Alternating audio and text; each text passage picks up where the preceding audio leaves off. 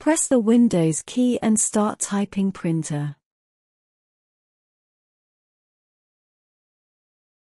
Click on Printers and Scanners.